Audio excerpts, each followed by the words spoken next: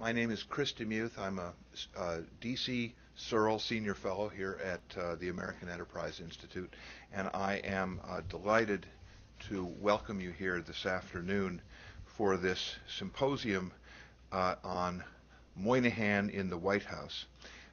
This symposium is sponsored not by AEI. We're happy to be hosting it, but the sponsoring organizations are the Richard Nixon Foundation and the Nixon Presidential Library and Museum.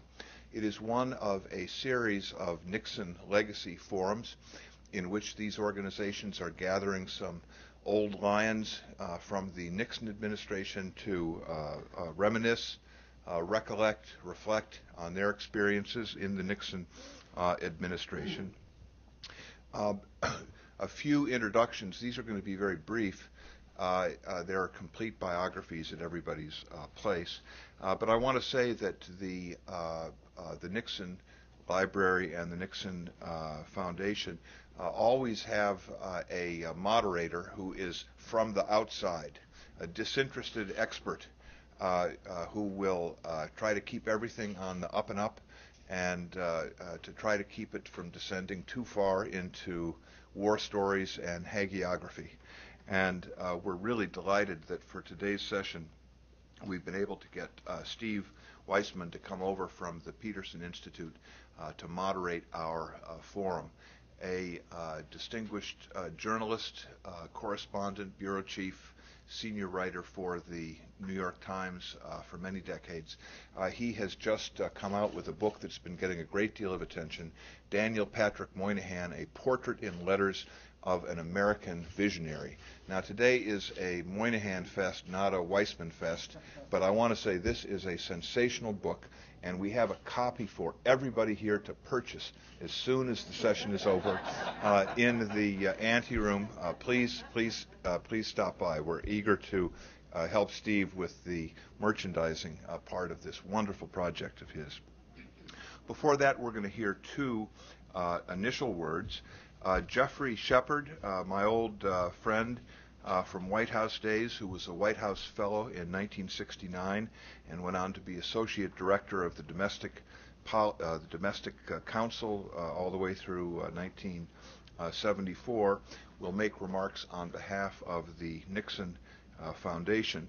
But before that, it is a particular honor that we would have with us today, speaking for the Nixon Presidential Library, David Ferraro, who is the archivist of the United States.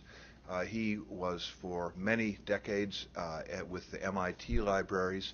He was the university librarian of Duke University and director of the New York Public Libraries before his appointment by President Obama and his confirmation just a year ago. And he's the kind of person who, when they come into public service, you think that there is real hope for our government, that we can attract people of such distinction. I'm going to call on Mr. Ferraro to make initial remarks. We'll then hear from Jeff, who will turn things over to David Weisman. Mr. Ferraro, please.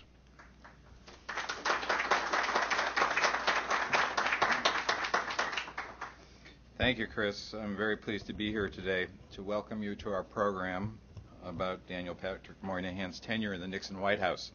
Senator Moynihan and the National Archives had a very special relationship.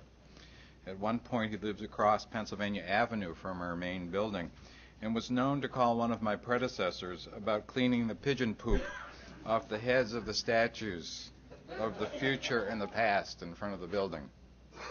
And for decades, he was a driving force behind the creation of the Pennsylvania Avenue Development Corporation and its work to revitalize that stretch of Pennsylvania Avenue between the Capitol and the White House. The result is what I see out my window every day, a magnificent avenue lined with stately government buildings, museums, restaurants, apartments, embassies, and commercial establishments. There's nothing else quite like it in the country. Senator Moynihan was a champion of openness in government, and some years ago authored a bill that suggested creation of a national declassification center. That center was finally created about a year ago within the National Archives, and it is up and running, charged with the task of reviewing more than 400 million pages of classified records with the intent of making more of our nation's history accessible to the public. Daniel Patrick Moynihan's career of public service stretched for nearly half a century, and throughout that period, he was a source of provocative and controversial ideas, as well as insightful and workable solutions to the nation's problems. He served in the administration of 4 presidents. He was Assistant Secretary of Labor under Presidents Johnson and Kennedy, and a counselor on urban affairs and ambassador to India for President Nixon. President Ford then sent him to the United Nations as our ambassador. In 1976, he won the first of 4 terms as United States Senator from New York. In the Senate, he was chairman of 2 powerful committees and played a major role in many major pieces of legislation, and he retired from the Senate in 2001 and died in 2003. Pat Moynihan was a prolific writer, speeches, books, articles, and memoranda to presidents. His papers from the Nixon White House years, including messages to the president, were opened this past July. The complex interplay between these 2 very important individuals is what today's panel is all about. And today's panel is exactly the sort of cooperation the National Archives and the Richard Nixon Foundation that is the essence of what our presidential libraries and their foundations work for. In this case, it's a cooperative effort designed to facilitate research into the ideas and activities of 2 prominent Americans, Pat Moynihan and Richard Nixon. The Richard Nixon Presidential Library and Museum in Yorba Linda, California, became part of the Archives Presidential Library System in 2007 and is one of the 13 presidential libraries maintained by the National Archives. The groundbreaking for the building that will house the 13th presidential library, the George W. Bush Library, takes place in Dallas next week. This past summer, the National Archives moved more than 42 million pages of Nixon administration documents from storage in the National Archives in College Park to the Nixon Library in Yorba Linda, California. At the library, our archivists are continuing the process of opening them for review by academics, researchers, and the general public. I know firsthand that the Nixon Library is pleased to assist scholars, the general public, and the Nixon Foundation in encouraging discovery and discussion of the policies, events, and achievements of the Nixon era. Now that the Nixon archival collection has been assembled in one place under the auspices of the National Archives, we can look forward to a wave of new work on this important man and his times. I was in Yorba Linda not too long ago and had an opportunity to talk with researchers from around the world, hard at work on dissertations and books. I want to recognize 2 people from our archive staff who are involved with the Nixon records: Tim Naftali, the first federal director of the Nixon Library, and Sharon Fawcett, our assistant archivist, who oversees all 13 presidential libraries for the National Archives. Now let me introduce Jeff Shepard, who is representing the Nixon Foundation, and who will tell you a little bit more about the other panels that we have sponsored earlier this year. Jeff? Thank you, David.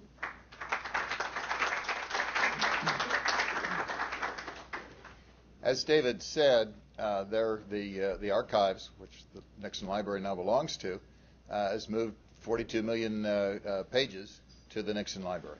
And in celebration of that, we've been putting on a series of panels. In the great scheme of things, the archives owns the records. And if you remember Warren Beatty's famous quote from the movie Shampoo, we've got the heads.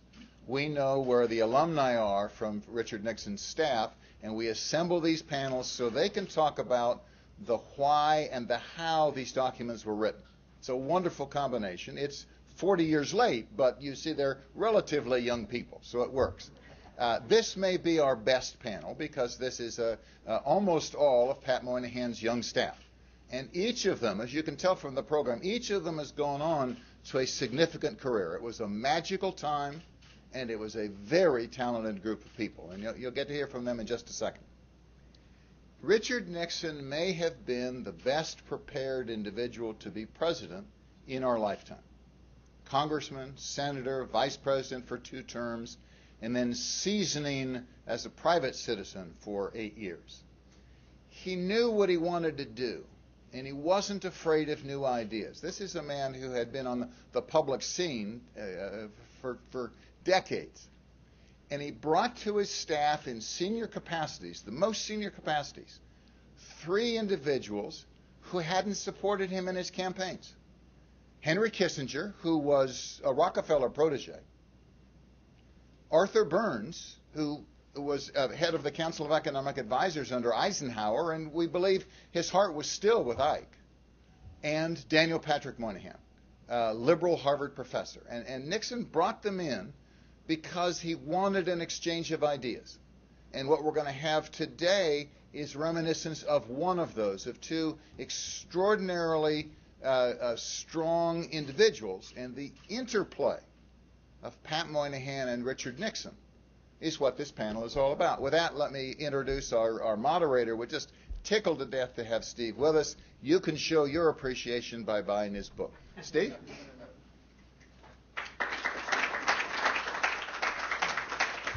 Thank you, Jeff, and thank you for the generous offer to have you buy the book. Well, I'm so honored to be here. This book, which I want to talk about for a few minutes before we go into the panel, has been a labor of love, but it also was made possible because of the tremendous the existence of these wonderful institutions, the library, the foundation, the National Archives, and of course the Library of Congress. I don't think I realize, and I don't know that Americans realize, what jewels in the crown of our government these institutions represent. They preserve our history. They make it possible for us to build on our experience collectively. The people who work there are generous with their time and effort. They helped me, many of them, on this book to try and understand Pat Moynihan's life and his times.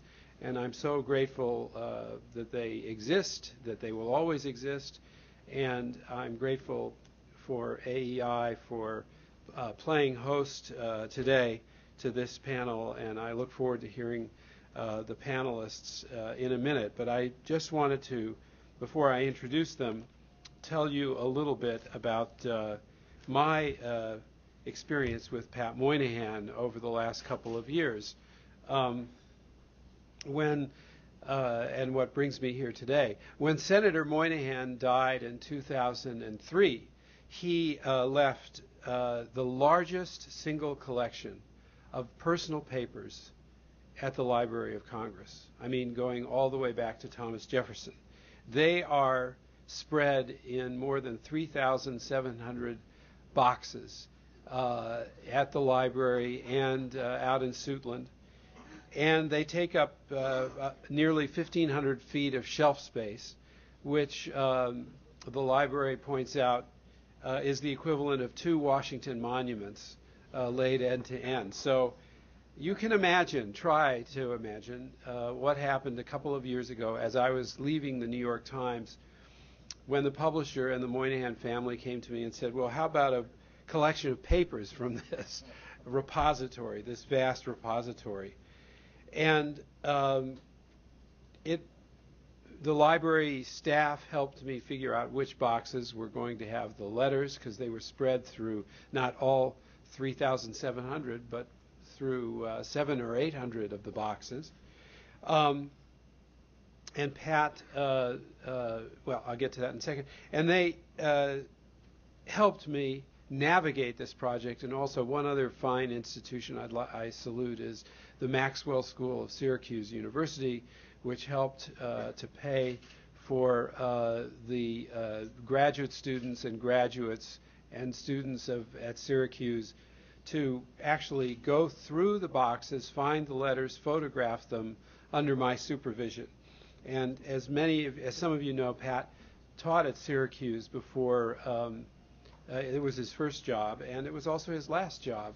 He was an adjunct professor after he retired from the Senate. So it's no surprise that such a vast repository of papers exists for a man as productive as Pat Moynihan, who served 4 presidents and served 4 terms in the Senate. He delivered endless speeches and essays and public commentaries, and he wrote or co-wrote or edited more than 18 books, and they, as you all know, cover a staggering range of subjects, which we'll discuss today. But I've often been asked, okay, what do these letters add to what we know about Pat Moynihan? And he wrote to so many people, not just statesmen and politicians and constituents, but to celebrities. I mean, I came across letters to Woody Allen and Yoko Ono and Saul Bellow and John Updike and Alexander Solzhenitsyn, and to Brooks Brothers, to whom he complained about holes in his socks that he had just bought. I think that the letters do not paint for us a different Pat Moynihan, but a Pat Moynihan who was more anguished about his controversies, more self-absorbed, more vulnerable, more filled with both a sense of pride and, on occasion, a sense of grievance than has been than the public perhaps understands. And so many of these emotions come out in the Nixon era letters, and we're going to talk about that period. So I just want to say a couple of contextual comments about that. The emotions that we see through Pat Moynihan and his mixed feelings and his probing and his intellectual probing into issues especially of family and culture actually begin in his diaries when he was a student at the London School of Economics in the early 1950s after the war. And we learn from those writings that he had this troubled and complicated relationship with his parents. His family suffered when his father abandoned the family at the height of the Great Depression. When Pat was only 10, he never saw his father again. And in public, Pat never talked very much about his upbringing. And we'll hear from his former colleagues, but I think it's also true that he didn't talk very much about it at all, even to his own family and his intimate friends. But in the letters, we can see how he suffers feeling let down by his mother and father, and how he talks about his, what he calls, emotional attachment to father substitutes and fear of rejection from them. Now, why am I going into this here? Well, I think that what comes out of his personality is something of what Pat represented and what a lot of us loved him for. First, he was obviously passionate about the family.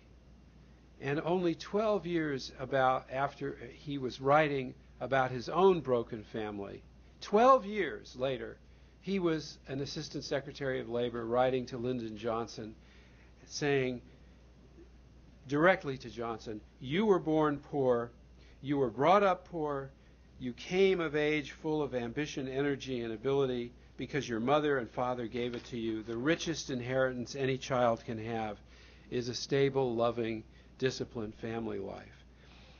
And clearly, Pat was taking his personal experience, transmuting it into his policies, and talking to President Johnson as a young man about something that he never had himself. But there was another aspect to this, which brings us to what we're going to talk about today, which is really a rare quality, and especially now in this contentious time. And that is that out of this unstable life, Pat brought a lifelong devotion to the stability of institutions and of government and of presidents, no matter which party they belong to. There's a really striking moment, Checker, I guess you were there, following President Nixon's resignation in 1974, when Pat addresses the embassy in India, where he was ambassador. And he talks about how President Nixon was the third president in a row to be destroyed in office. He used the word destroyed, but of course, assassination, Johnson driven from office, Nixon effectively driven from office. But he adds, there is, I think, an institutional dimension with which we, who are in government, whose concern is with such institutions, who are part of them, ought to be concerned. The letters remind us how hard it is to shore up institutions by trying to occupy the fractured center of American politics. There's been a lot of attention paid to one particular quote, which George Will in one of his columns cited as a great quote, and I'll close with this. From Pat. In 2003, when he was quite sick, and perhaps knowing that he didn't have that much time left, he took the trouble to sit down and write a note to himself, which we found in the papers. And it recalled, in turn, some thoughts he had composed in lectures he had given to Harvard in the 1980s. In some 40 years of government work, I have learned one thing for certain, he wrote in the last month of his life. As I have put it, the central conservative truth is that it is culture, not politics, that determines the success of a society. The central liberal truth is that politics can change a culture and save it from itself. And then the killer final sentence. Thanks to this interaction, we are a better society today in nearly all respects than we were. Not only in this comment does he define sort of the yin and yang of our politics, which we were all reminded when having gone through this election.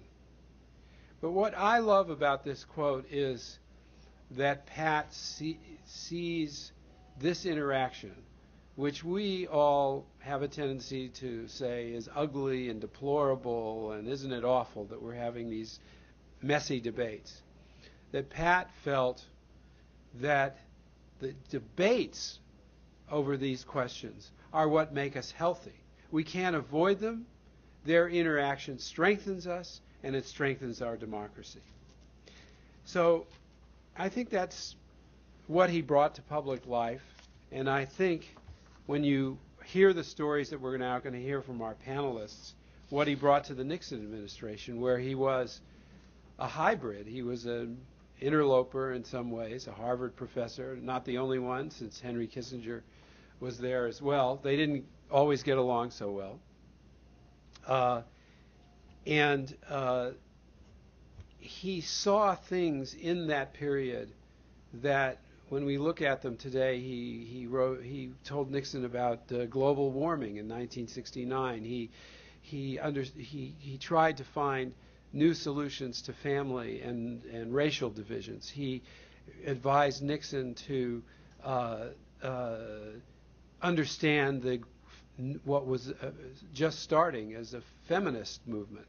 And yet he also talked about preserving institutions and the stability, not just of families, but of American institutions, its institutions of higher education in particular, at a very contentious time. So with those few introductory remarks, let me first introduce our panel, which which does not really need an extensive introduction.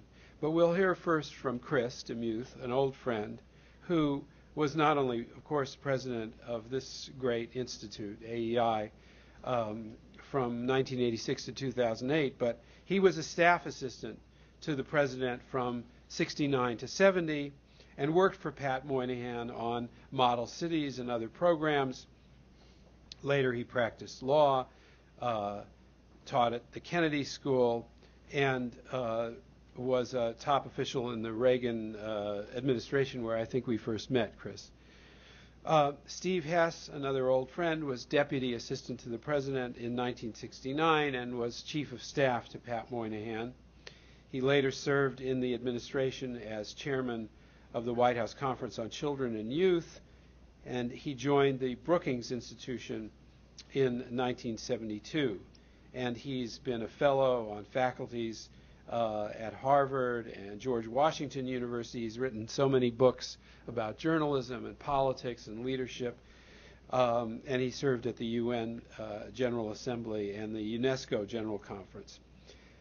John Price was counsel to Pat Moynihan in 1969 and later succeeded him as executive secretary of the Council for Urban Affairs and was special assistant to the president. He was a key staff member for Pat Moynihan on welfare, hunger, nutrition, urban growth policy, health insurance policy, and he worked in New York for many years in finance, and he's now president and CEO of the Federal Home Loan Bank of Pittsburgh. And finally, Chester E. Checker Finn, who was staff assistant to the president in 69-70 and worked with Pat there.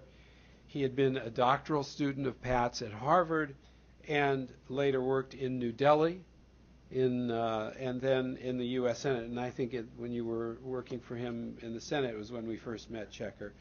He's been a professor at Vanderbilt University, an assistant U.S. Secretary of Education, and a fellow at Brookings, Hudson Institute, Manhattan Institute, and president now of the Thomas Fordham Institute at Stanford's Hoover Institution, and a prolific writer about one of the best in the country on education issues.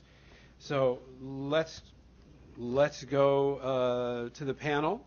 And first, Chris, we'll hear from you. You want to come here, right?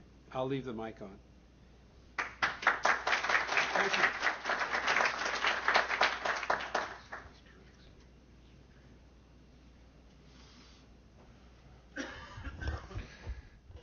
As a minor addendum to the collection and to Steve's book, there is in the handouts for this conference a transcript of Pat's remarks on the week he left the White House, Christmas week 1970, with some minor editing by me, with due regard for Pat's stylistic idiosyncrasies, and I think it repays reading. We think 2010 has been a tumultuous political year, but it has been a genteel tea party compared to 1968, the year that brought Richard Nixon and Daniel Patrick Moynihan together. In April, Martin Luther King Jr. was murdered in cold blood, igniting race riots across the nation where dozens of people were killed. Here in Washington, the anguished mobs numbered in the tens of thousands. Buildings stretching many blocks up 14th Street burned for 5 days. 14,000 Marine and Army troops, the largest military occupation of a city since the Civil War, patrolled the streets and finally held the rioters at bay 2 blocks from the White House. 2 months later, Robert Kennedy was murdered point blank the evening he won the California Democratic primary, which would have sealed his nomination for the presidency. In another 11 weeks, at the Democratic Convention, Chicago was once again seized by bloody riots. That violence was merely the worst of the mayhem running throughout the year, the result of furious divisions over, first, the Vietnam War, and second, the circumstances of black Americans and poor city communities following the heady days of the Civil Rights Act of 1964 and the War on Poverty and Great Society programs. Pat Moynihan, Harvard professor, director of the Joint Center for Urban Studies, was a liberal Democrat and had been campaigning with the anti-war Robert Kennedy the week before he was shot down. In the course of the year, Pat published 2 astonishing essays in Commentary magazine. In May, after King's murder, The Democrats, Kennedy, and the Murder of Dr. King. Then in August, after Kennedy's murder, The Professors and the Poor. We, he wrote, we liberal intellectuals have since 1960 been at the center of political power and have had our way on virtually everything we cared about. We began with supreme confidence in our ability to control events, abroad and in our own society, through bold interventions guided by our brilliant ideas and idealism that would confront injustice, right wrongs, and set the world swiftly on a better course, not only better, but more stable, more united, more harmonious. And after 8 years, what have we got? Some historic achievements, to be sure, the Civil Rights Act, but overwhelmingly national disintegration. Riot, bedlam, angry disillusionment, especially among the poor and the black on the one hand, and the privileged, educated young on the other. The rise of new forces of political radicalism and militancy, in some a republic, quote, approaching a condition of instability. Were we perhaps a bit too sanguine about the willingness of the world to accede to the rational theorizing at which we excel? Quote, we liberal Democrats had best begin asking this question of ourselves, or else others, Richard M. Nixon for one, will surely be asking it for us. And of course, Pat was himself bristling with answers to get that conversation going. The architects of the war on poverty in Great Society had been disconnected from the actual harsh circumstances of black urban poverty and oblivious to the intrinsic social pathologies that any serious anti-poverty effort would need to confront, especially joblessness and family dissolution. They had been too smitten with fancy abstractions, especially the community action idea at the center of the war on poverty, and too uninterested in practical necessities, especially the need to get large numbers of black adult males into the world of work. And we good liberals have been too dismissive of conservative policy ideas. Here, he mentioned Milton Friedman's negative income tax and Melvin Laird's proposal to replace categorical federal grants with general-purpose revenue sharing. Above all, the intelligentsia had been too little interested in mundane questions of program design, effectiveness, evaluation, that is to say, too little interested in results. These essays, addressed to political liberals filled with largeness of spirit, ardent to recover meaning and purpose from the ashes, were instrumental to Richard Nixon and Pat Moynihan finding each other. After the election, I was working at the Nixon Transition Office at the Pierre Hotel in New York City. The president-elect was intent on finding a general Democrat or two who might be induced to join his administration. He had been greatly stirred by the 2 articles in commentary by Professor Moynihan of Harvard, where I had recently graduated. Did I know the man? Might he be suitable? What did he go by? Was it Daniel or just Dan? I did know him slightly, at least well enough to specify his proper familiar name. And so I was dispatched as secret courier to Cambridge, Massachusetts, and I'm sure that historians will one day recognize my mission as the progenitor of Henry Kissinger's secret trips to Peking. Preliminary discussions were held, possibilities explored. There was an exchange of documents. Pat was receptive, and when the president-elect and the president-elect and the professor met at the Pierre, they hit it off instantly. Let me emphasize 3 general features of the Nixon-Moynihan alliance. First, it was not only the traumas of 1964, but also the circumstance in that year, but not very much longer, that both the Republican and Democratic parties had both liberal and conservative wings, which made bipartisan collaboration natural and genuine in a way that is difficult even to imagine today. Still, there is no other recent example of a prominent party activist of one party ranging freely around the top councils of a White House of the other party and being its spokesman on central issues of domestic policy.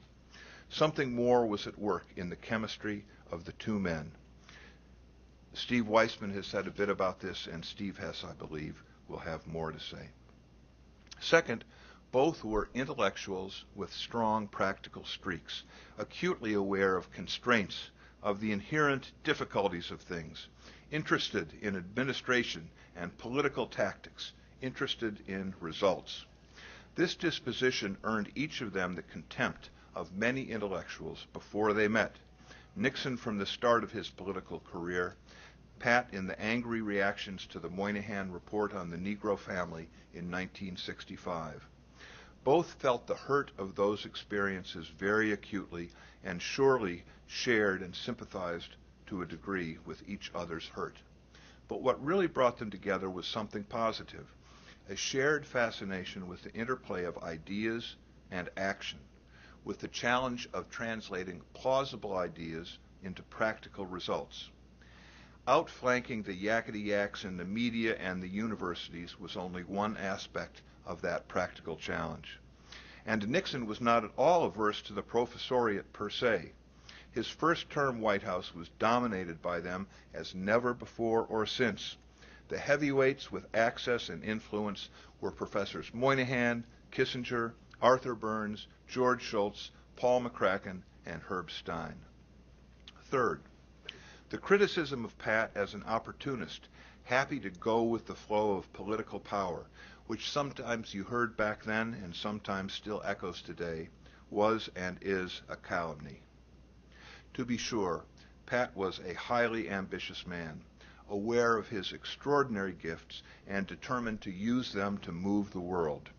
But he was also, and from the beginning, long before he achieved any sort of renown, as principled a man as ever practiced politics, continuously assertive and argumentative in his captivating Irish way, on behalf of propositions he regarded as vital, and who routinely took enormous, potentially career-ending risks on behalf of those propositions. Thanks to Steve Weisman's magnificent collection, we can see Pat dropping notes to candidate Nixon and to his speechwriter confidant Ray Price in the course of the 1968 campaign. These were not the letters of a pandering office seeker. For one thing, they were congruent with his arguments to Harry McPherson in the LBJ White House at the same time. Even more, they were congruent with Pat's Professors and the Poor essay, to which I have alluded. There, he had lamented the omission from the poverty programs of an energetic effort to increase employment among black men. Read the essay and then read his letter to Nixon of October 24th. He praises the candidate's recent campaign address for making it clear and explicit that employment is the key to social stability. Then he pivots to urging resistance to Republican businessmen who would tolerate more unemployment as the price of fighting inflation, on grounds that would translate into far higher black unemployment with terrible social consequences. Pat, in private, among kings and courtiers, was utterly at peace with Pat, the public intellectual. I've called Pat's relationship with President Nixon an alliance, and it was genuinely such. The conventional wisdom is that Pat conceived his White House mission as saving the Great Society and poverty programs from retrograde republicanism, that he was a big spender, constantly at odds with the flinty tightwad Arthur Burns, that he invoked Disraeli to seduce Nixon away from genuine conservatism. This is a confusing oversimplification. For one thing, Pat could inveigh against government extravagance with the best of them, and as in his vigorous opposition to the president's advocating government financing for a civilian supersonic airplane. For another, he would spend hours on the telephone with Nixon's liberal critics, advocating the administration's policy and decrying their opposition carnivals as defecating in the streets. Actually, he used a different word than defecating. That's my expletive deleted. For another, although he and Arthur Burns did indeed conduct a battle royal over welfare reform, the conservative-liberal divide was a very different thing in those days, and Burns himself was far from a tightwad, as we were to discover. Burns's tenure as chairman of the Federal Reserve, 1970 through 78, was an ignominious failure, precisely because he followed the counsel of Pat's campaign letter to Nixon, gearing monetary policy to the short-term unemployment rate rather than long-term price stability, and thereby producing a devastating upward spiral of both prices and unemployment. But I would like to make the point with a concluding war story of my own. My primary assignment in 1969 was to immerse myself in the Model Cities program and figure out what to do with it. although President Nixon had told Pat to get rid of model cities. Neither the President nor Pat nor anybody else in the White House had much idea of what the program was really about, and my charge from Pat was characteristically open-ended and amorphous. Model cities, enacted in 1966, had been the apotheosis of the Great Society programs, its crowning grandiose failure. This program promised to transform selected cities around the nation into gleaming, happy, problem-free Shangri-Las, succeeding where urban renewal and the war on poverty had failed, through a combination of rational planning at the local level and massive concentration of funds from the federal level in response to those plans. I approached the program with the earnestness of youth and was horrified by what I discovered. The local plans were nothing but boilerplate grant-seeking. The promise of vast federal funding had prompted frenzied expectations and summoned forth not a few hucksters and frauds. And there was not going to be any concentration of federal resources. To the contrary, the federal agencies administering current grants for job training, education, transportation, and the like were watching model cities closely, and when model cities made grants to the cities, the agencies redirected their own programs elsewhere. So model cities was effectively just writing checks to other Washington agencies with no effect on the ground. When I summarized my disillusioned findings to Pat, I concluded that President Nixon had been right in his initial policy prescription, and I added a neoconservative twist. If our sole aim is to improve the circumstances of the urban poor, we should start by abolishing the model cities charade. Pat responded by arching his great eyebrows and saying, "Aha!" Silence. And just how did I propose to do this? I hadn't a clue. I had done my homework. I'd produced a brilliant, incontrovertible analysis. Wasn't that enough? It was not. Indeed, my position, as I came later to recognize, was the perfect mirror image of the heedless liberal hubris of the poverty warriors that Pat had criticized in those 1968 essays. But Pat did know what to do. Mel Laird's idea, that he'd written about, of broad federal revenue sharing with states and localities, although addressed to the old pathologies of the categorical grant programs, was even better suited to the new pathologies of model cities. A distinguished task force was assembled and commissioned, chaired by Edward C. Banfield, his Harvard colleague, and staffed by me, consisting of leading experts on federal, local, fiscal, and management issues. Following weeks of deliberation and then hours of cabinet meetings, the Model Cities experience became the forge, the touchstone for formulating the administration's new federalism initiative, combining Model Cities and innumerable other federal programs into new, large, general-purpose revenue sharing enacted with bipartisan support in 1974. Pat did not reflexively save the model cities that we had inherited. He recognized its excesses without dwelling on them and engaged conservative decentralizing ideas to the task of transforming it into something better, more realistic, more politically sustainable. 4 years later, sitting in a law school student lounge watching the Watergate drama unfold on television, I thought to myself, there certainly had been a very large number of very young men running around the Nixon White House, young men with capacious assignments and often more testosterone than experience and judgment. We Moynihan junior staffers had been part of all that. It was Pat's lifelong practice to throw eager young academics and activists into big ponds to see if they would sink or swim. But in our case, we never lacked for adult supervision. Working with Pat, the incandescent intellectual, was an experience never to be equaled.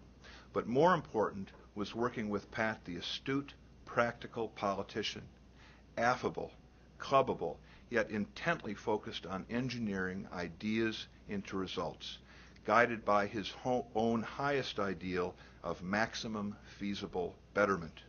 For us, the lessons of a lifetime, for Pat, the harbinger of greatness to come.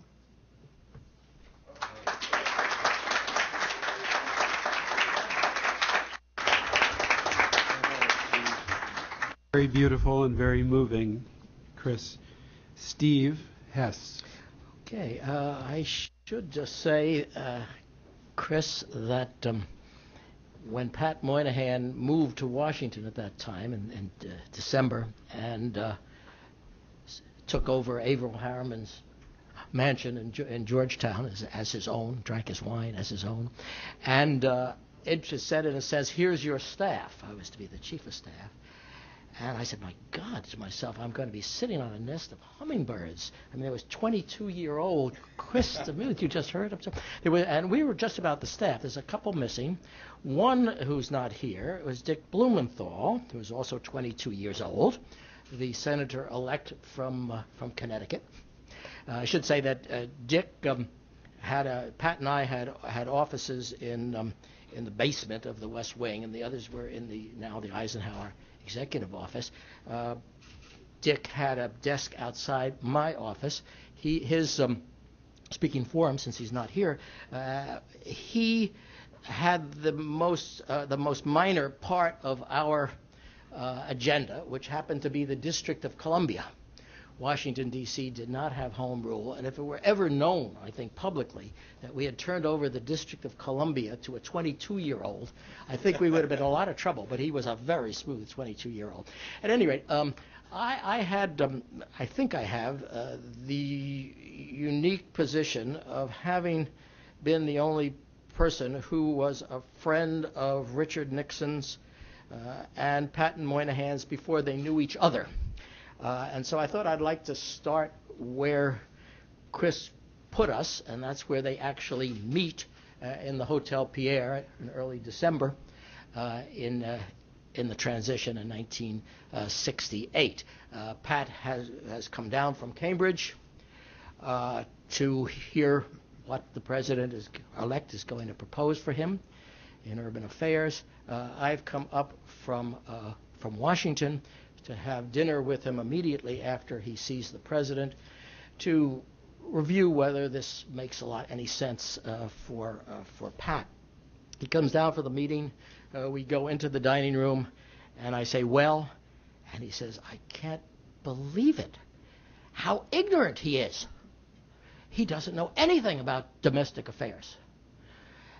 And that should not have surprised some of the old-timers. Dick Nixon, this terribly smart person, had been consumed through his life by geopolitics and by international affairs.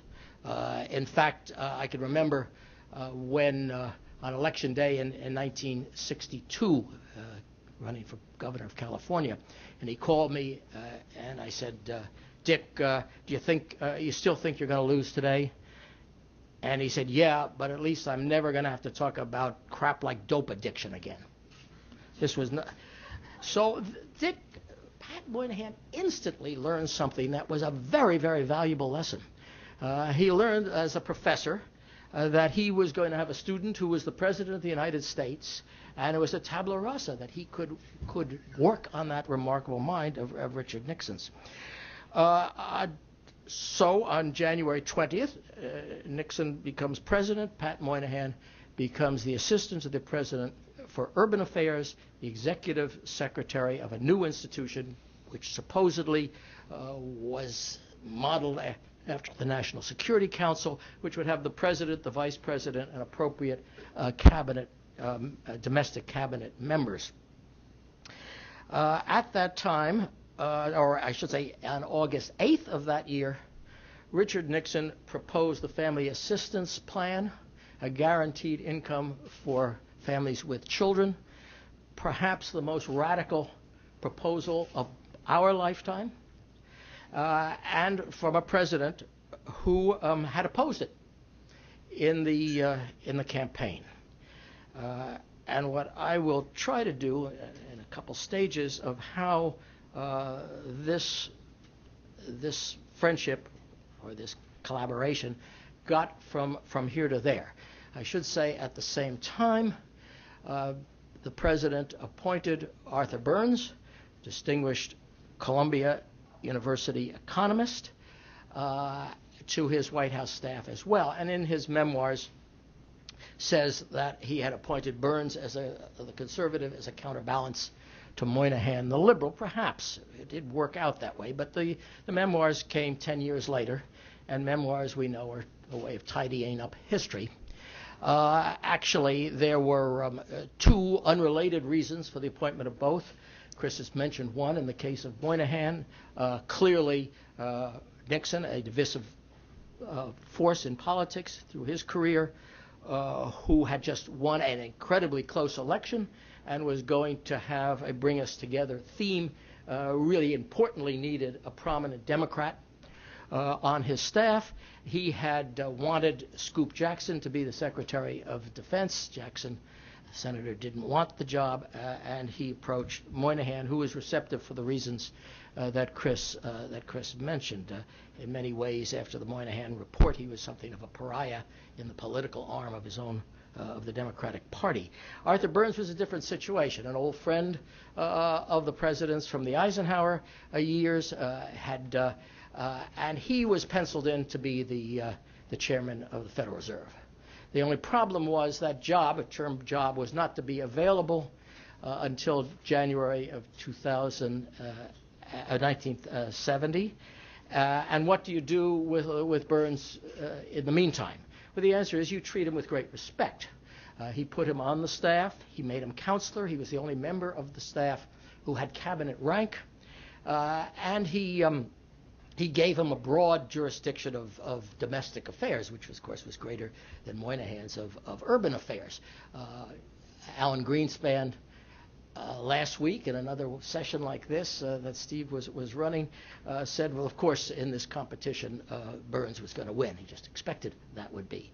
That was not the way it ultimately ended up, at least with the Family Assistance Plan, is really what I'm going to touch on, the various elements that went into this. The first one, by the way, is very clearly in this remarkable book that Steve Weisman has put together, beautifully edited.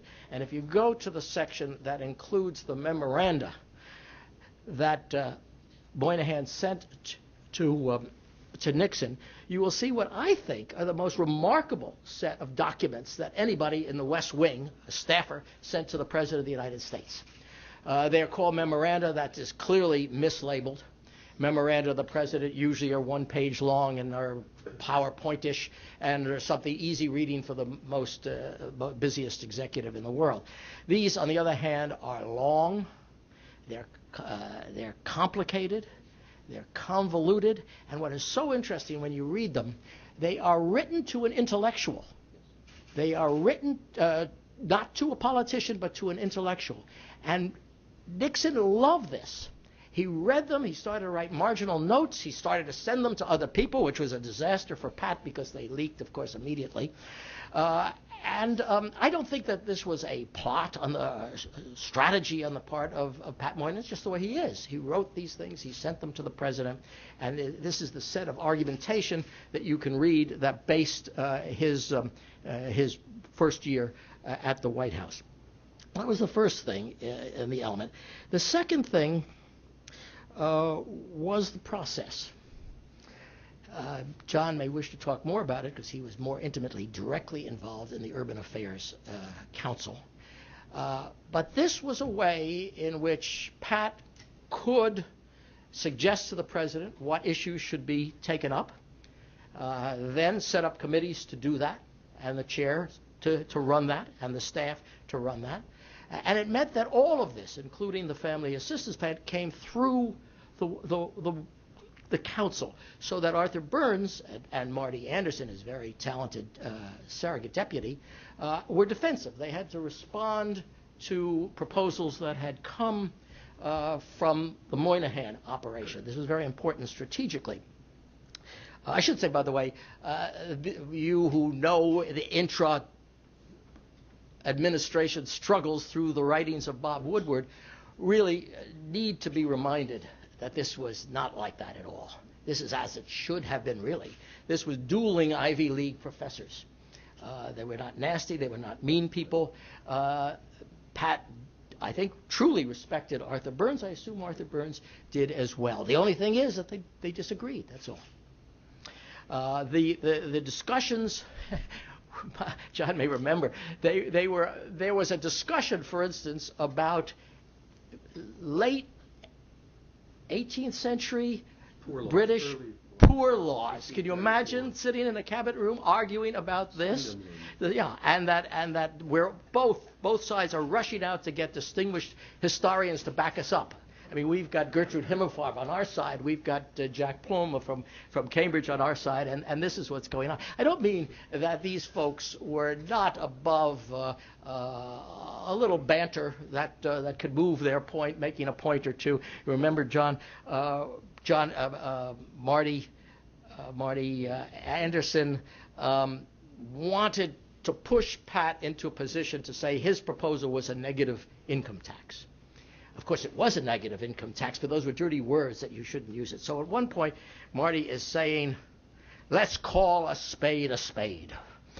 And Pat says, as Oscar Wilde said, anyone who calls a spade should be compelled to use one. Now, I thought he made that up, but actually I looked it up and he didn't make it up. That was Pat Moynihan. We didn't win all of them, by the way. Let me make sure. Pat, at one point, was very concerned about American Indians who were moving from the reservation into the cities, and to take over that piece of the action, he needed the Secretary of the Interior on the Urban Affairs Council, and he would send a memo to the president to put Walter Hickel on, and the president ignored it. He would send another memo to put Walter Hickel, the president ignored. Finally, he wore down the president, and he agreed, okay, you can have Walter Hickel if you want him. And so the two of us, Pat and I, go over to the Department of the Interior. If you've ever seen the Office of the Secretary of the Interior, is probably the largest office in Washington. It looks like a football field with a desk in the middle. And so we go in there, and Pat greets the secretary, the new member of the Urban Affairs Council, and he said, we would be honored, Mr. Secretary, if you would chair a committee on the urban Indian. And Hickel says, the Indian? No. Water. I've got water. Indians, I don't have Indians. Water, I have Indians.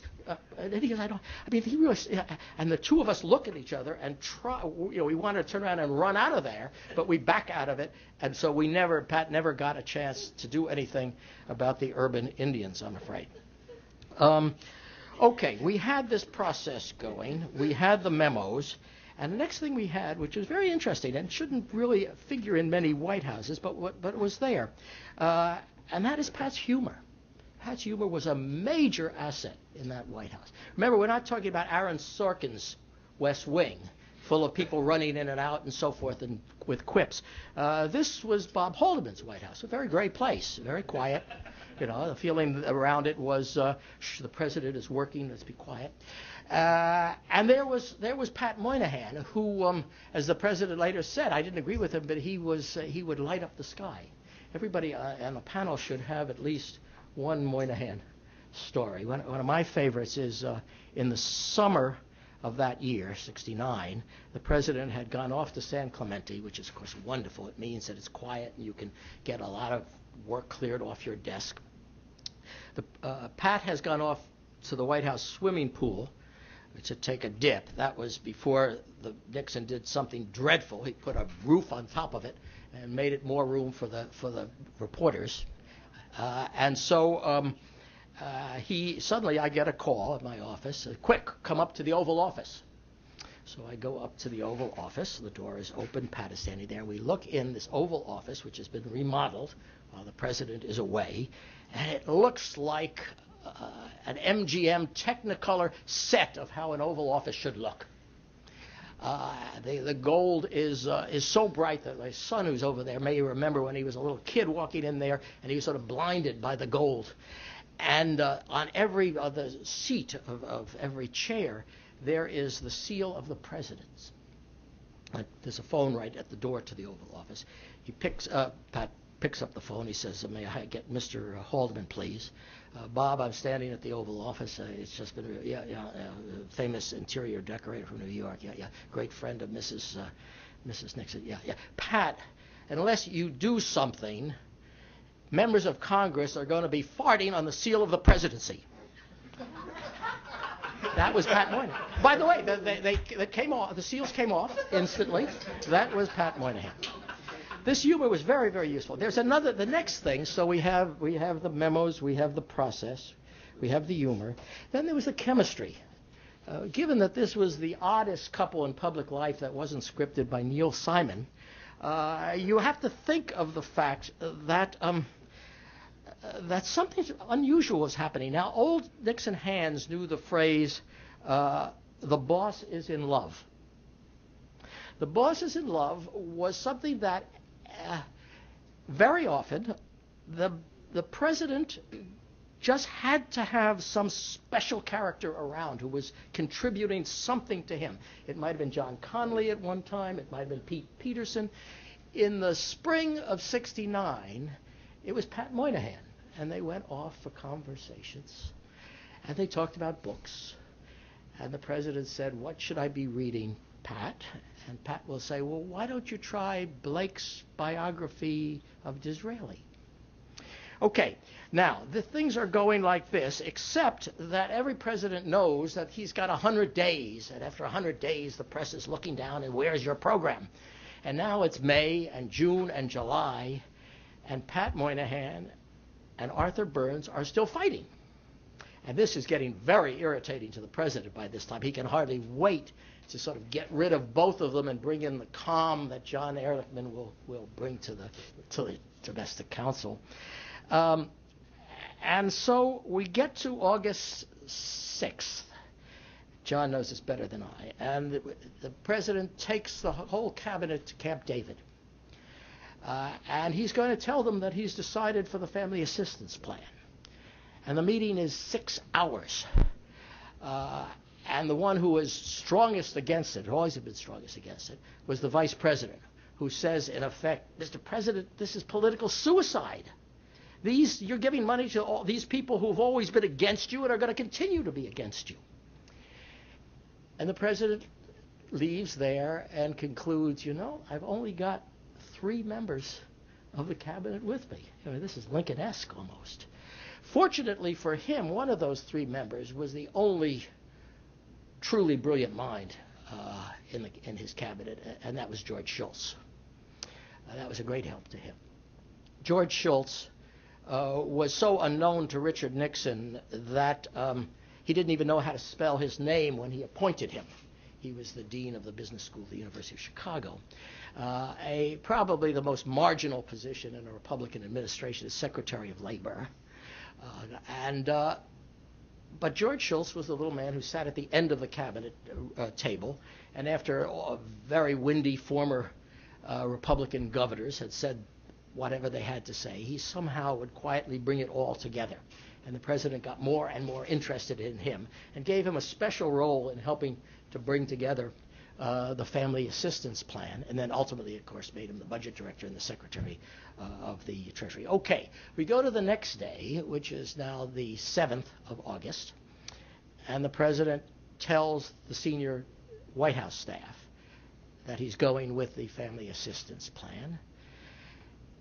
And he muses, well, as Randolph Churchill said of Disraeli, it's Tory men with liberal principles that shape the world. Okay. The next day, he goes on television and announces that he is going to make this proposal to the Congress. What's the result of this? Well, Arthur Burns was a wise man, and he asked all of the right questions. He would say, how do you know that this is going to stabilize families? And the answer is, we don't know. But he was proposing caution. And Daniel Patrick Moynihan was proposing the possibilities of greatness. And that was very important to a president who was in this, of his legacy. And that's where it sort of remained in my mind until fast forward to a year later. I'm now the national chairman of the White House Conference on Children, December 1970. The president is coming to a big hotel here to give the first address. I'm only concerned in introducing him that I've got an audience that may not be very friendly. And the president starts his address somewhere here, December 13th, and he says, "Over a year ago, I proposed that for the first time in American history, we in this great, rich country establish a floor under the income of every American family with children. We called it the Family Assistance Plan. It has, in turn, been called by others the most important piece of domestic legislation to be introduced in Congress in 2 generations. In terms of its consequences for children, I think it can be fairly said to be the most important piece of social legislation in the history of this nation." And then Richard Nixon goes on in a way, and I'd once been a speechwriter, that goes more deeper into himself than I'd ever heard him before. He says, "I remember back in the Depression years, the 1930s, how deeply I felt about the plight of those people my own age who used to come into my father's store where they couldn't pay the bill because their fathers were out of work, and how this seemed to separate them from the others in our school. None of us had any money in those days, but those in the family where there was no job and there was nothing but a little relief they often suffered far more than simply going without. What they suffered was a hurt to their pride that many carried with them for the rest of their lives. We were poor by today's standards, and I suppose we were poor even by Depression standards. But the wonder of it was that we didn't know it. Somehow my mother and father, with their love, their pride, their courage, and their self-sacrifice, were able to create a spirit of self-respect in our family so that we had no sense of being inferior to the others who had more." Now this, of course, is the nub of Moynihan's social policy. Pat was a child of the city poor, Richard Nixon of the small town America. I doubt that they ever talked about this, ever. But I think that Pat somehow appealed to something that was greater than a president's place in history. He is also appealing to Richard Nixon's own history. And I think that entered into it too. I should add a PS to this, by the way, because I found out later that the president got up in the middle of the night and started to make notes for this speech. And the next morning, it must have been 5 or 6 in the morning, there's a call. The phone rings. I wake up, and the operator said, the president wishes to speak to you. And I got online. Yeah, Mr. President. He says, "Steve, how come my speech is on page 8 of the New York Times?" I hadn't seen it all, so I sort of groped it. I said, "Well, how'd the Washington Post do?" "Oh, yeah, it's fine. It's the lead story in the Washington Post." And I said, what's the byline on the Times?" And he says, it's the AP. And I said, "Oh, you see, the Times had assigned Nan Robertson to write the story, but her husband is desperately sick and she's in the hospital, and they wouldn't lead the New York Times with an Associated Press story." Thank you, hung up. I mean, it meant so much to him that this message got out as he delivered it. The end of the story, of course, is that the Family Assistance Plan got easily through the House of Representatives and then lost in the Senate Finance Committee, the committee that Pat in later life would chair. That's it.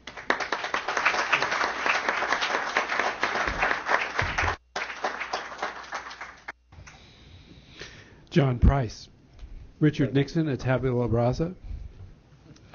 I don't think so, but Steve was closer to that stage certainly than I.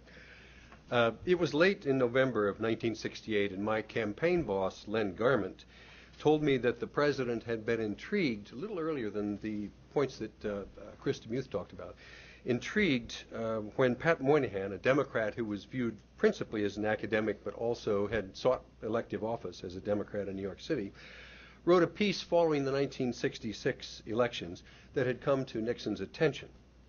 And as Moynihan put it in a memo to John Ehrlichman and Bob Haldeman in July of 1970, Moynihan, quote, "I proposed that American politics were approaching instability, and that liberals who understood this should seek out and make alliances with their conservative equivalents in order to preserve democratic institutions from the looming forces of the authoritarian left and right." This offers a deep insight, and it goes to the points made by several of you already. To me, this offers a deep insight into one of Moynihan's core beliefs, which was, if not the sanctity, then the urgent necessity of institutions commanding, that is, deserving, and receiving respect. This was surely his view of the presidency. The memo I just mentioned of July 24th, I think, 1970, is one of the most important Moynihan wrote while in Nixon's White House, and discussion today has turned around a lot of the points in it. Back to 1968.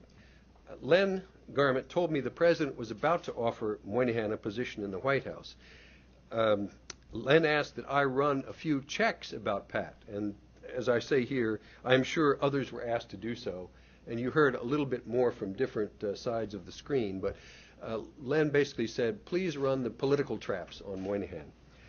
And he'd obviously offered the other job to Kissinger, and the president might have been wondering whether yet another Democrat could be a bridge too far for the White House.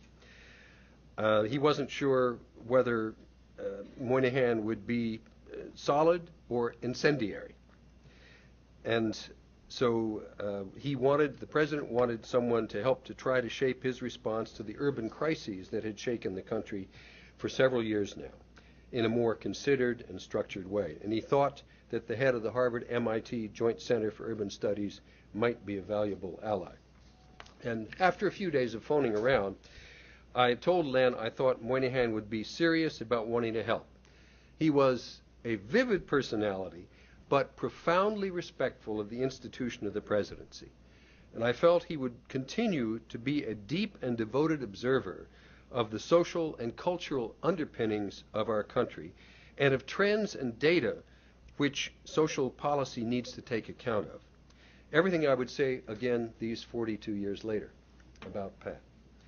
The offer was duly made, Moynihan accepted, and the array of praise and criticism from many in the party, which Nixon no doubt expected, occurred. Len then suggested that I might be a fit for Moynihan's White House staff, and he cobbled us together. Some weeks later, I met for my first time with Daniel Patrick Moynihan. It was December 20th, it was lunch, and it was my 30th birthday. When he learned that, I quickly learned two key things about Pat Moynihan. The first was his warmth and generosity. He immediately ordered a half a bottle of wine and drank a toast to my birthday, and he offered me the job. I accepted. The second was central to what he would bring to his new job. He talked of race relations. He told me that the American version of slavery was among the most pernicious the world had ever seen, beyond the ancient Greek or the Brazilian, because of its wrenching apart of families. This was a concise summary for me of his noted report on the American Negro family from the mid-1960s. But he went on to say something I will never forget. It was partly because of the beautifully Irish turn of phrase, but more due to the hope and the passion with which it was said. But John, America has it within its gift to become the first truly multiracial society in history. I think it was his fond hope that he would now work from the highest perch in his career for a president who he felt had great intellectual curiosity. He sensed Moynihan, could have charge of an institutional structure which he would shape and which could give him a formal leg up in the internal wars which, as a realist, he knew would be part of the landscape. Finally, he came to the job with a strategic sense of what was to be done. We needed an incomes strategy. This would help us make sense of all kinds of problems.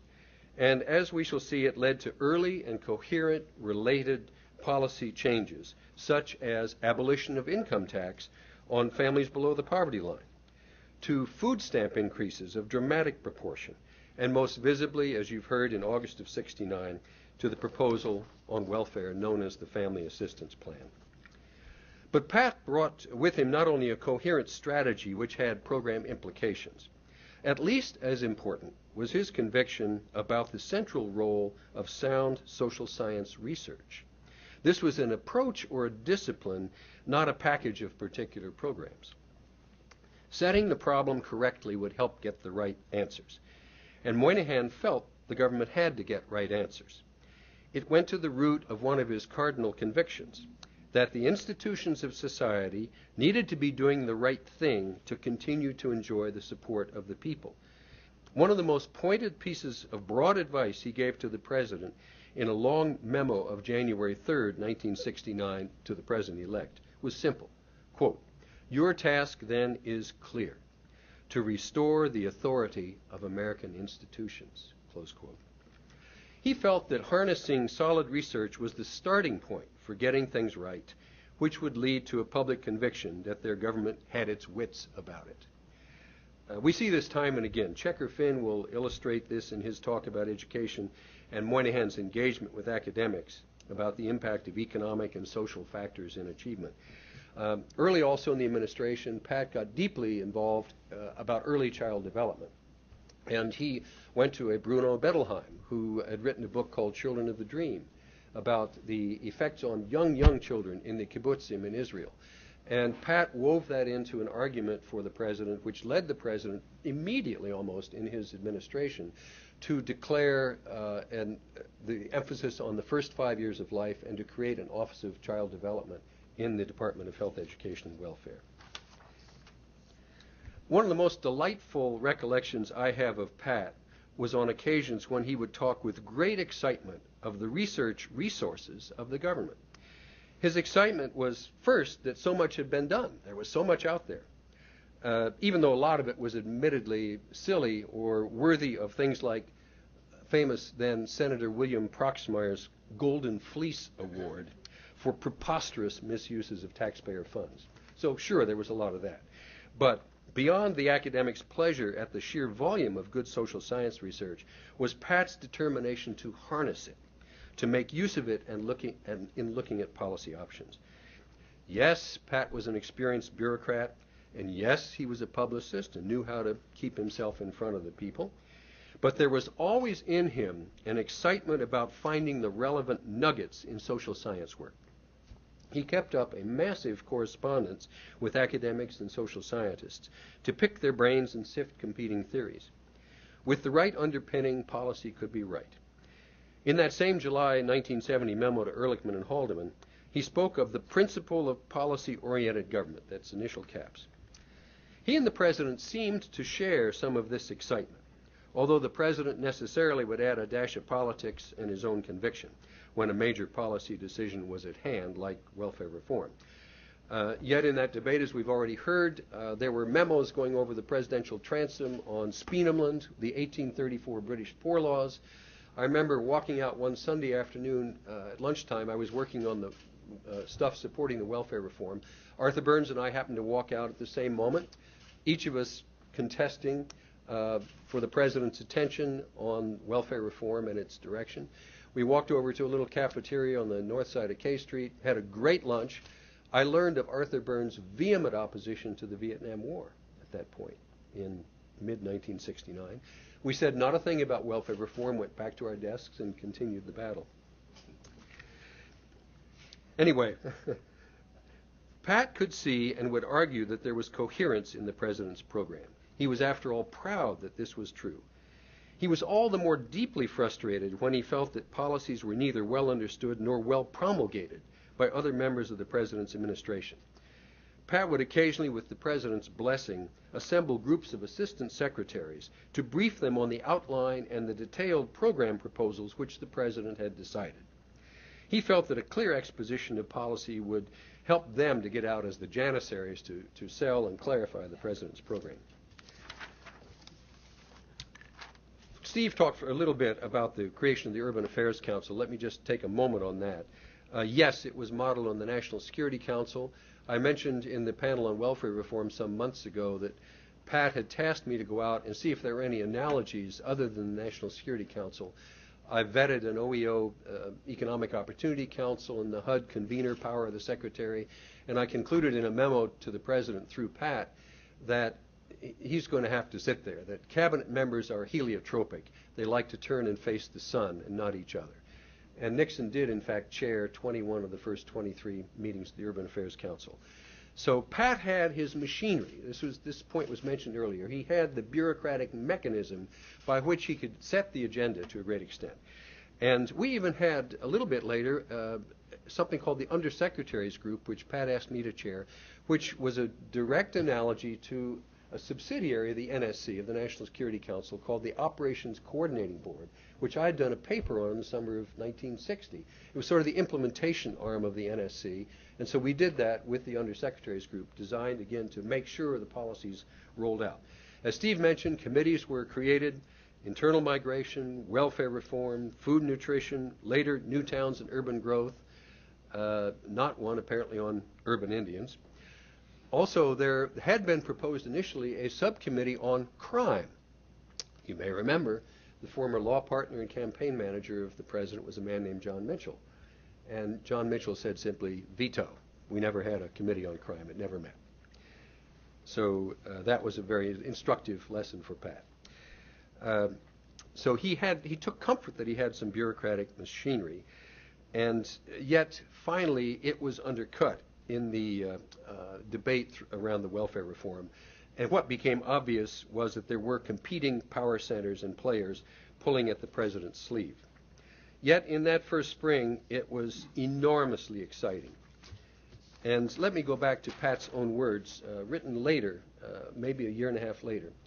Pat said, "I am sufficiently professional about political ideas to have had some feeling for what could be done, and by and large, we did it." Those Urban Affairs Council meetings might have seemed chaotic and ill-staffed to some, but in about 4 months, I would dare to argue that we gave an intellectual raison d'etre to the Nixon administration. I was trying to put together something more than a random collection of programs. I was looking for programs based on Republican ideas or precedents, or barring that, which would make sense to Republicans. And that's very much what he tried to do with the welfare reform. And we were mentioning that the president got impatient about a domestic program. Actually, it was sooner than July or August, because right before Easter, in mid-March, the president began sending dunning notices to Steve and Pat, and he said, "Where's my domestic program?" And so April 1st of 1969, this tome went down to Key Biscayne to be the president's Easter weekend reading. And in it, Moynihan summarized the basic content of it by saying that there were 8 proposals, but they had 3 fundamental themes, and one of which is the one we're dwelling on here: the reduction of poverty through employment and income support, and a couple of others. And then in the polemicist's gift or sense, which Pat certainly had, he said, "I call your attention above all to the Family Security System," which was the earlier name for what became the welfare reform, FAP, or Family Assistance Plan. "For 2 weeks' growth in the gross national product, you can all but eliminate family poverty in America and make history." So he knew where to appeal to his man.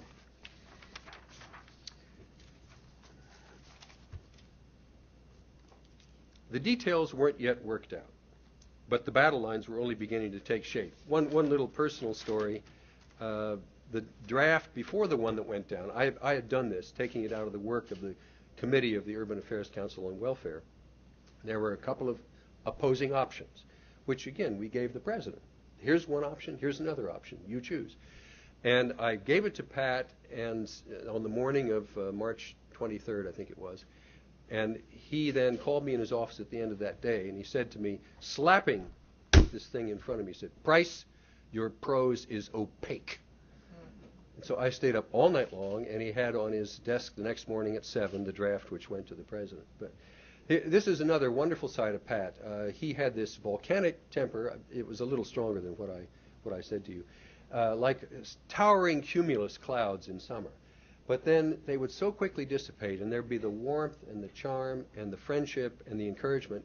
I remember he was so generous to us. I suspect Steve would recall, but that first Christmas, Pat had made for each of us cufflinks of silver at Shrev's jewelry store in Boston. And on the outer part of the cufflink were our initials, and inside were DPM. Just a wonderful, sweet touch of his warmth. Pat also, showed flexibility.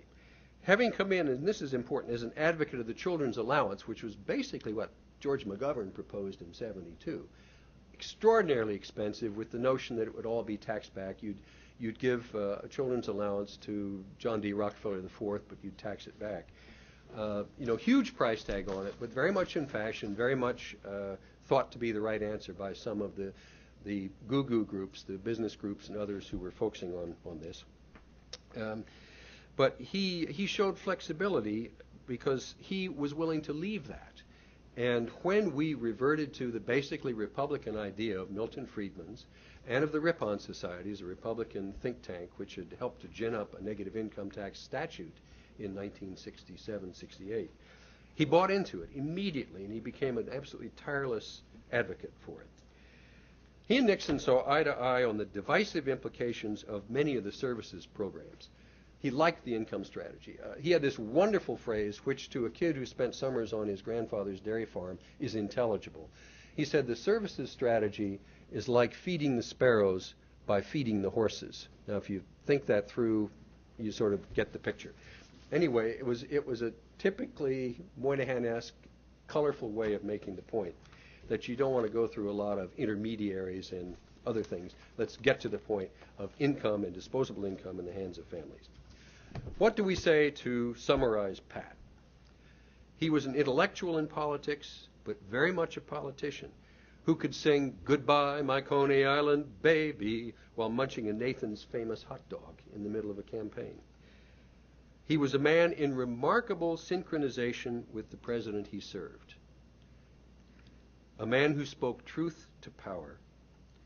A colorful, even flamboyant wit, and yet a man passionately committed to his country.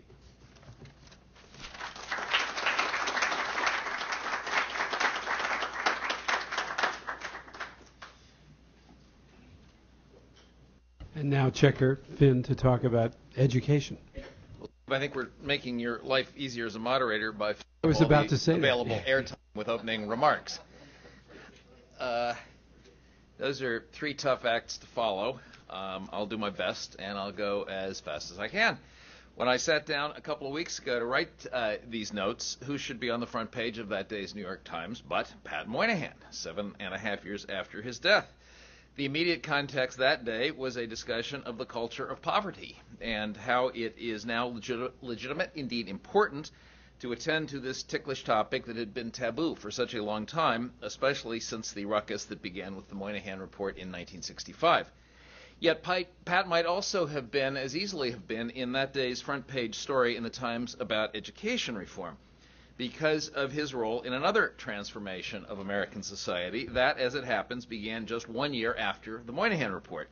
I refer, of course, to the Coleman Report on Equality of Educational Opportunity, a report that, as Pat often recalled, was quietly released over the 4th of July weekend in 1966 by a department of HEW that hoped nobody would notice it. Well, Pat noticed it, and American education these past 4 decades has been profoundly altered as a result of that noticing.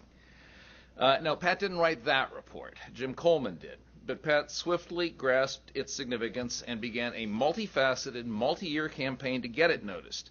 From an article in the Public Interest to the Harvard faculty seminar that he got Carnegie Corporation to pay for, to the important book that he and the distinguished statistician Frederick Mosteller published in 1972. And, of course, his work in the Nixon White House, which I'll turn back to in just a second.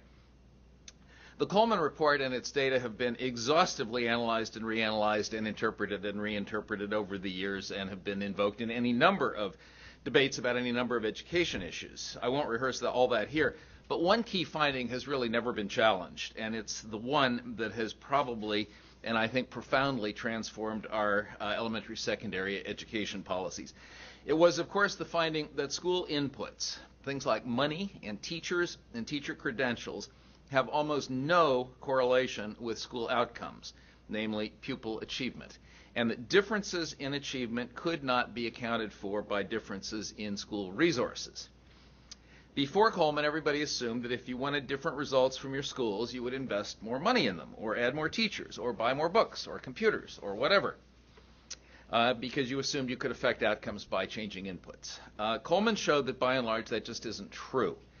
And of course that conclusion, along with some complicated and ambiguous findings about peer group and race and family, is exactly why HEW found this report so awkward in 1966. For Lyndon Johnson was still president at the time, and he had spent much of the previous 2 years persuading Congress that the way to end poverty and equalize achievement in America was to lavish federal dollars on the education system through a host of unprecedented new government programs like Title I and Head Start. But if Coleman was right, these programs wouldn't do much good, which meant, of course, that if you cared about boosting achievement in schools, you had to find other ways to do it, beginning with a new focus on achievement itself rather than on the resources of schools. It's taken a while for that lesson to sink in American education, and it hasn't still totally, at this moment, sunk in. Yet I submit that the single greatest change in American K-12 education these past 4 decades is that we now focus overwhelmingly on the results themselves, on measuring them, understanding them, comparing them, fretting about gaps in them, setting standards for them, creating assessments and accountability systems keyed to them, and devising new strategies to alter them. Strategies that today range from charter schools to online learning to Teach for America and so forth. And that change can be traced pretty directly to the Coleman Report and its foremost interpreter, the late Daniel Patrick Moynihan. Now to the Nixon White House, where I worked with him on education policy. Although what Nixon proposed to Congress in March of 1970 were about a year after the Family Assistance Plan at this point in the chronology, though what Nixon proposed to Congress in March of 1970 did not have much immediate effect on what Congress did in the education sphere, both the House and the Senate at the time were still very much in the LBJ mode.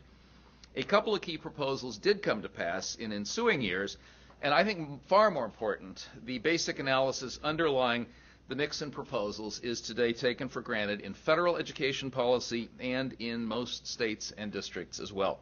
And that was Moynihan's Coleman-based analysis put into the president's voice, transmitted to Congress, and spread across the landscape. Far from continuing in the Great Society mode, Moynihan, via Nixon, began to point the country in a very different direction with respect to our understanding of our schools.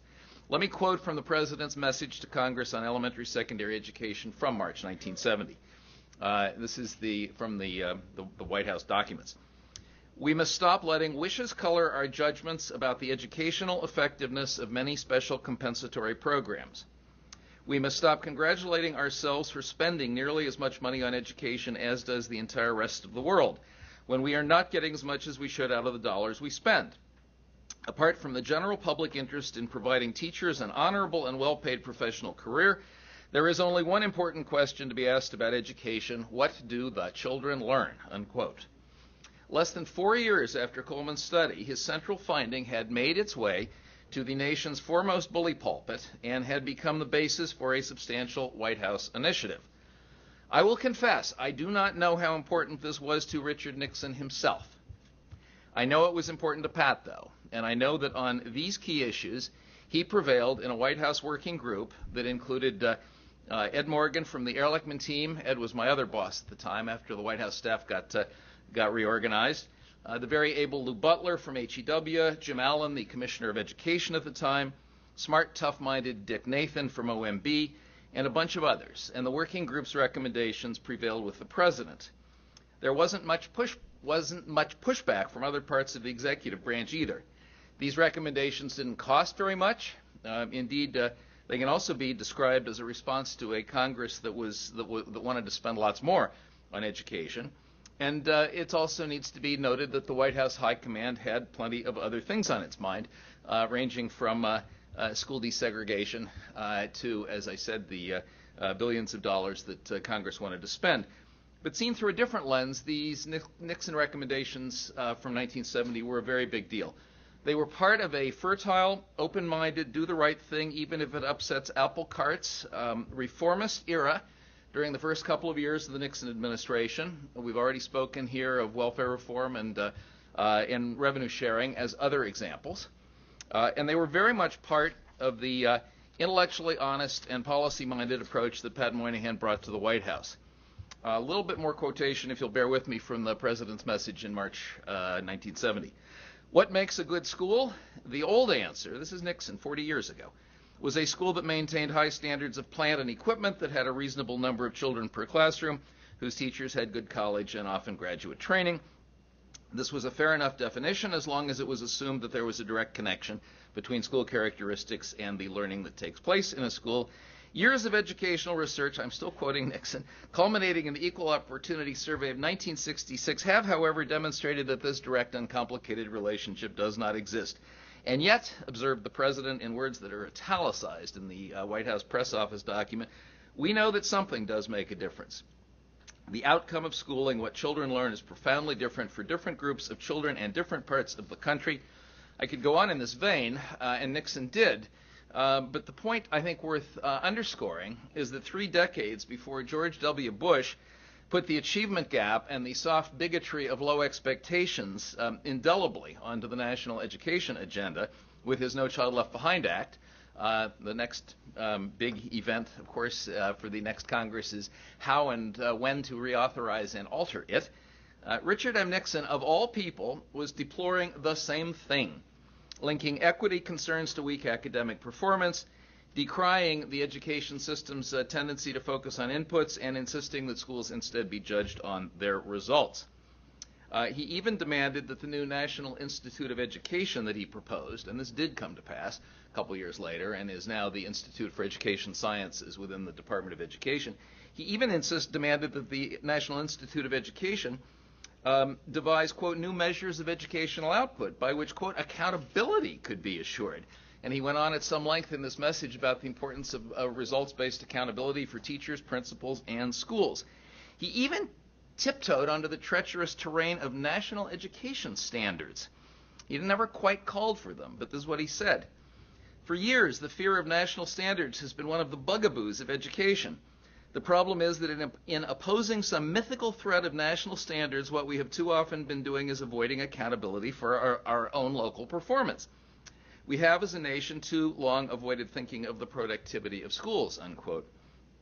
Well, that's what today's education debates are all about.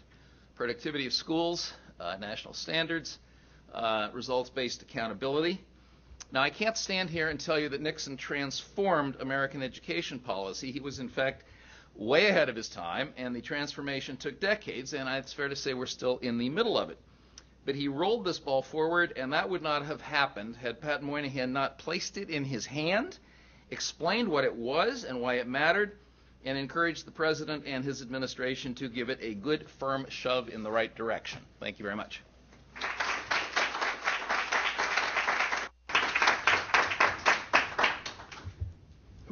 I would like to go to questions before long, but I wanted to toss a question at the panel, if the audience will indulge me, and see if we can mix it up a bit. One of the things that struck me in the letters is that Moynihan, in later years after serving in the Nixon White House, wrote an interesting letter to Anthony Lewis of the New York Times, saying, that Nixon was more liberal than we supposed at the time, and that you think now. And he cited the creation of the Environmental Protection Agency and, of course, the Family Assistance Plan and revenue sharing and a number of other things. But while he was at the White House, Pat Moynihan was struggling to also define what conservatism was, and wrote these very interesting memos saying that there was not anyone trying to pull together a conservative philosophy of government the way a liberal philosophy had been put together. And why can't we, instead of being opposed to programs in the Nixon administration, embrace a philosophy of conservatism that is out there among many intellectuals, but they aren't welcome in the White House enough, and they aren't appreciated, and he wanted to bring coherence to what he saw as the conservatism of the administration. So on the surface, these are two contradictory, yet again, contradictory impulses of Pat Moynihan. But I wonder if you could address this issue, since we just come through another debate and then an election where it seems fairly clear now what's conservative and what's liberal, but it didn't seem so clear back then, maybe. What do you think, Chris? The times were different in respects. The first is that as far as liberalism was concerned, it was still in 1968 the case that civil rights issues were dominant in a way that's kind of difficult to recall. I mean, desegregation was just in the course of being dismantled. I mean, everybody in memory knew of segregated theaters and trains and public accommodations in the South. And the conservative, it's very crude, but the divide was often defined in those terms. John Price mentioned the Rip-On Society. John and I were Rip-Oners, and we called ourselves liberal Republicans. John Mitchell called us juvenile delinquents. If you go back and you look at what the Rip-On Society was for, it's not liberal at all in modern terms. We were pro-civil rights libertarians. We were for the voluntary army, for the negative income tax. We were very much Milton Friedmanites, but revenue sharing. But the Civil Rights Act of 1964 and Barry Goldwater's decision to vote against it was just defining of categories in very important ways. Liberalism was outflanked in those years by the emergence of real radicalism. Black power was displacing the moderate civil rights leaders. James Farmer, the founder of CORE, the engineer of the Freedom Rides in the South, was an assistant secretary in the Nixon administration. And the New Left and the Port Huron statement was starting to, as Tom Wicker said, make liberals feel tired and old and out of shape. Conservatism, for its part, National Review had been around for a decade and a half, but it was very much a cultural. Its conservatism was quite cultural, and it was quite libertarian. It did not have an affirmative philosophy of government, and what you see Pat struggling with is the birth of neoconservatism, which was a more practical form of conservatism. This was, in the old days, neoconservatism actually was about domestic policy. It came to have very different meanings in the Bush administration. But it was people who were serious about liberal intentions to make the world a better place, but extraordinarily interested in practical questions of results. So it was a form of conservatism which actually grappled with difficult problems of government rather than simply opposing them all. And so all of those things were to change. I think that today the fact that we have parties that are institutionally liberal and institutionally conservative affects our views of what those ideas consist of, not always in positive ways. The two doctrines are influenced, and I think in many ways twist the needs of the party to which they are now lock, stock, and barrel attached to. You make an interesting point about race, too. John, did you want to talk next? But let me throw that into the mix. I mean, I felt in reading these letters and editing these letters that a strange feeling, which was that the 70s were so toxic and full of racial anxiety that for all of the poisonous and acrimonious debate that we have today, we don't have that same kind of toxic politics. So maybe the overlay of race is what made, maybe it was an impediment to thinking through some of these philosophies. Does anyone want to comment on any of this? Let me just add, don't forget Vietnam. Just a few months after the 14th Street corridor was burning, the buses were surrounding the White House complex in order to keep the protesters from literally invading the White House. It was a very, very angry time.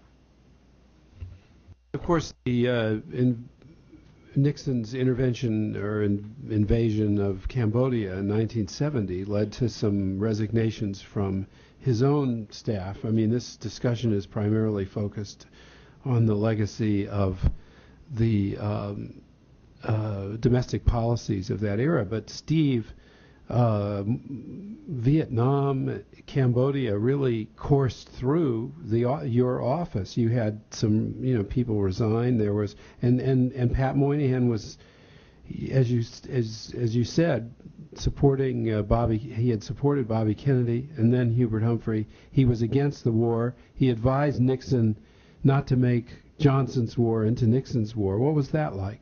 Yeah, and also, of course, the question of the students too, Kent State and so forth. We were right in the midst of that, and there were some real demagogues in the administration. Importantly, the Vice President of the United States, and I've never seen a letter such or two as you have in your volume, where a staff member takes on the Vice President of the United States.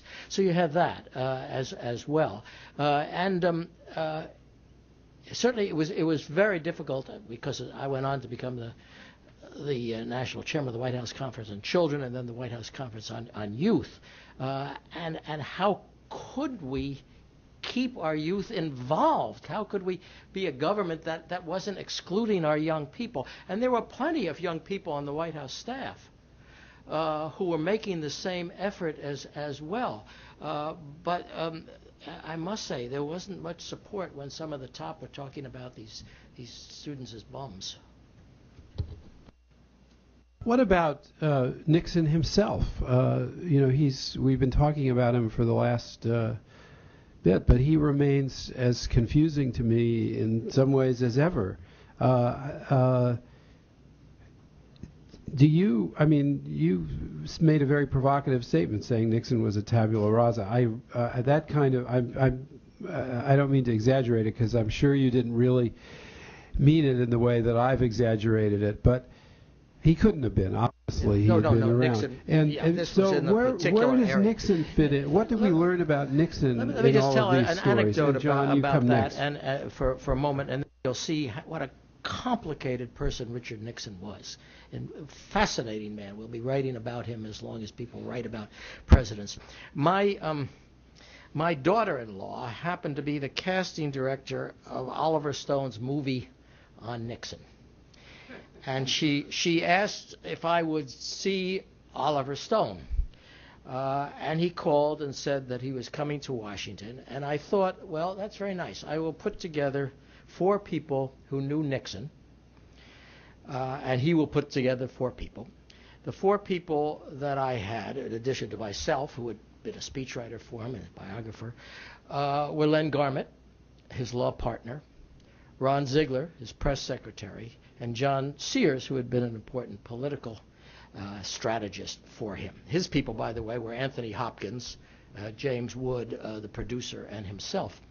And about midway in this conversation, Anthony Hopkins, who had said, "Call me Tony," I said, "Tony, note that here are 4 people who knew Nixon, who thought they knew Nixon very well, and each person is describing somebody else, a different person, from all the way through." Nixon, we're going to worry about that. We're going to worry about that as it becomes complicated, when in fact Pat Moynihan was having his own problems of what he really wanted to be. He desperately wanted to keep the label liberal, although it was far from where he was at the time.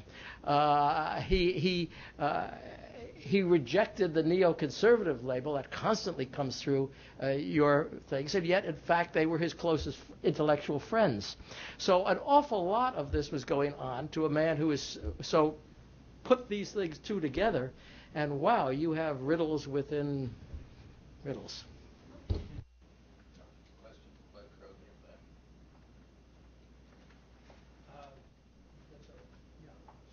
A question from a distinguished member. Yeah, go Is ahead. it time for questions? Yeah, This has the been Nixon administration. Steve, You want to identify yourself first? Yes, I'm Bud Krogh, and I had the honor to be in the White House with all of these gentlemen during that period of time, and I just want you to know that you've brought back some wonderful memories.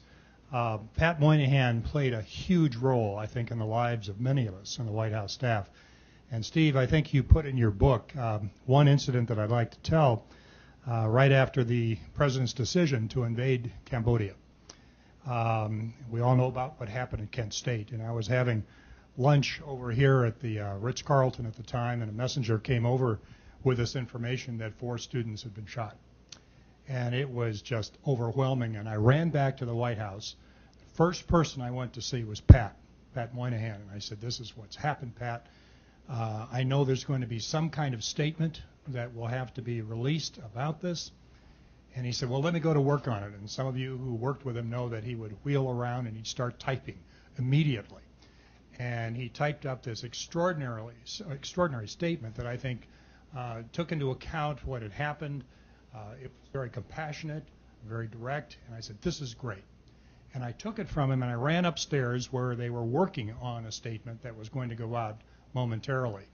And unfortunately, Pat didn't go with me. And I think, Steve, you point that out in the book, that if he had followed me up there, we probably could have prevailed with a statement that was more reasonable, more fair, and correct at the time. I also remember just with other staff people, Friday afternoons going to Pat's office about 5 o'clock, and he'd open the bottom drawer and a certain liquid potion would come out, and he would begin to share ideas with us because he knew a lot of us were not only young, testosterone poisoned, as Chris pointed out, and maybe we needed some kind of help and counseling. And those Friday afternoons were wonderful. I've often thought that if Pat stayed on that staff over the next 1 to 2 years after he left, and some of us could have consulted with him at certain times in history, that history might have been different. I just want to thank you, Steve, for writing an excellent book, and the 4 of you for what you've given us today. Thank you. Thank you, John. Thank you. The book is great because I didn't write it. Pat wrote it. Could I just make a comment on the question about who was Richard Nixon? Steve knew him well. I had a fascinating evening flight in the summer of 1969 out to San Clemente, and sitting next to me in the back of this small Air Force plane was the wife of Bob Finch, who was Secretary of Health, Education, and Welfare, but who had had a remarkable career. He'd been, I think, one of Nixon's assistants while he was vice president. He'd been lieutenant governor of California. He was a very prominent, very strong figure in California moderate Republican politics. And I said to Mrs. Finch, I said, "What is he like?" And she said, "John." I said, "You know him. You and your husband, Bob, know him very well." And she said, "John, we don't know him at all." And they'd known him for 15, 18 years or so. I think he was elusive, but I loved seeing the lawyer in him because of these many Urban Affairs Council meetings. We would do a major job briefing, and then I felt Nixon in these meetings was as though he were hearing the oral arguments after reading the brief. And it was fascinating. I remember one time when we set up a dialogue, it had to do with the welfare reform. The head of the National Association of Businessmen that time was Don Kendall, the president of Coca-Cola. And I had gone over and briefed him the night before on the welfare reform. And they got into a dialogue, he and perhaps it was Arthur Burns. And Nixon was watching as though it was a tennis ball being fired back and forth over the net by two good arguers. So I loved that side of it. There was obvious at times like that the intellectual eagerness of him, but very complex and just someone that was very hard to know, except through history. We'll figure it out. John, I think we're going to have to end on that as a concession to the shortness of life. We could go on for hours. We could. We had one. I wonder if we could just ask Ben Wattenberg to ask one question. He's been championing Well, today. all right, Ben, and then, but we have a promise to C-SPAN. So go ahead, Ben. Here you go. I haven't yet had the pleasure of reading Steve's book.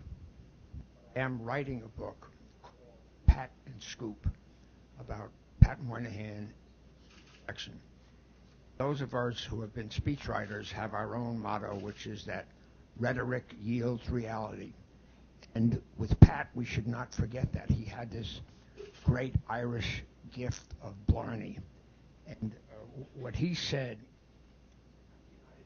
particularly at the time of the Zionism with racism thing, reverberated around the world. And the rhetoric thing, when Reagan said it was an evil empire, and Mr. Gorbachev tear down this wall, Natan Sharansky tells us of how this was telegraphed through the Gulag, and that these things, the words meant as much as the actions and the military power.